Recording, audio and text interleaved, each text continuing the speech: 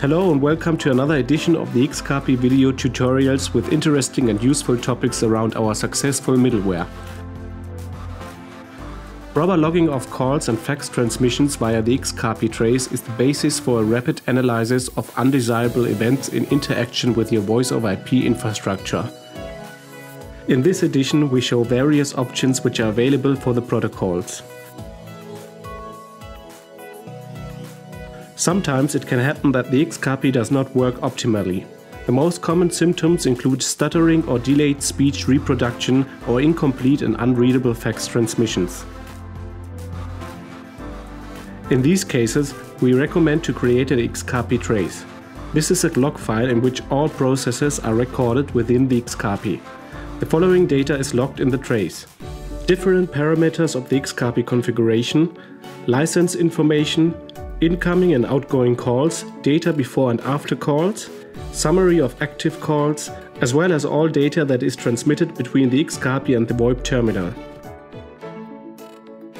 A trace can be very helpful if there are frequent undesired incidents. Based on the recorded log file, conclusions can be drawn whether the symptoms have been caused by certain settings. It is particularly important to start the trace at the right time. The initiation of the trace should always be started before the actions that lead to the incident. In a few cases, a Windows restart is recommended after the trace has been started.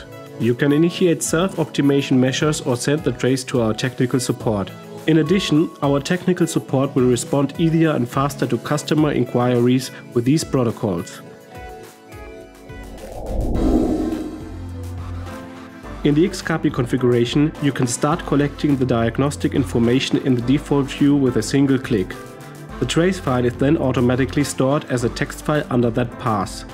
If you do not have permission to write on C, you can specify the path by yourself in the following experts view.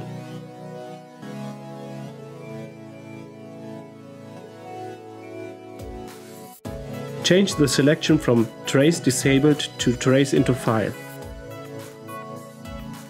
Now you can choose a file name and path for the trace file. Existing same file names will be overwritten when starting a new trace. In case of accidental overwriting, there is a one-time backup in a back file. Through the Apply button, the recording of the trace is finally activated. It may happen that the XCAPI occasionally does not work. To find the cause, we recommend a record trace over a longer period of time. First, several traces should be sequentially activated with a defined maximum file size, so that the trace file does not become too large over this long period. These are then provided with a consecutive number. If the specified maximum number of trace files is reached, the overwriting of trace files including the one-time backup begins. The size of a trace file depends on the quantity of calls and the period of time. For example, for a softfax transmission with default resolution of 2 pages and without restrictions, you can expect a data volume of about 5 megabytes. Very large trace files are confusing and only up to 1 gigabyte readable. The better the incident is encircled, the easier it is for the analysis. Principally, most of the trace recording conditions should only be changed after consultation with the technical support, as these are dependent on the application.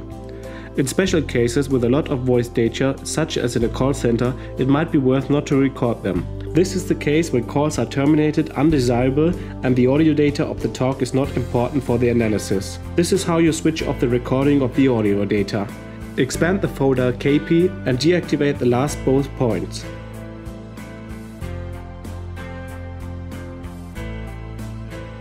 Additionally, the audio data is automatically located with the RTP data.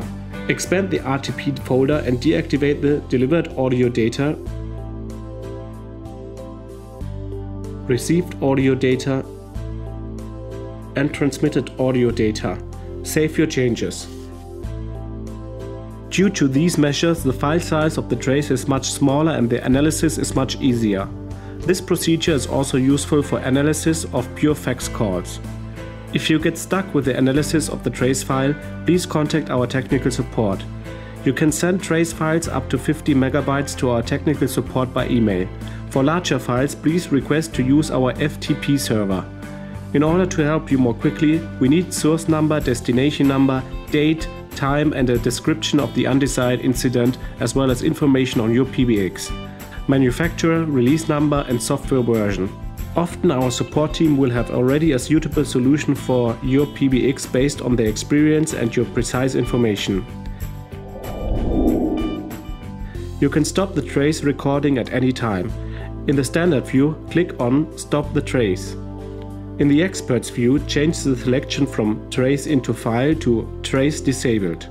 A following click on Apply disables the trace recording. A trace analysis can only be started when the trace recording has finished. In our video, Analyze a Trace, you will receive useful information for a diagnosis by yourself. At the end of this video, we would like to give you an example of the proper procedure when creating a trace for a softfax transmission. Start the trace log in the default view of the XCAPI configuration.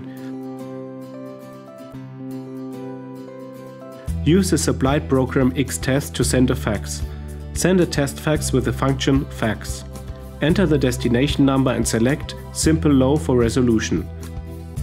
Start the transmission with Send Fax. Please wait for the entire fax transmission to be completed. First, stop the trace recording in the XCAPI configuration. Now you can analyze the trace by yourself or send it to our technical support.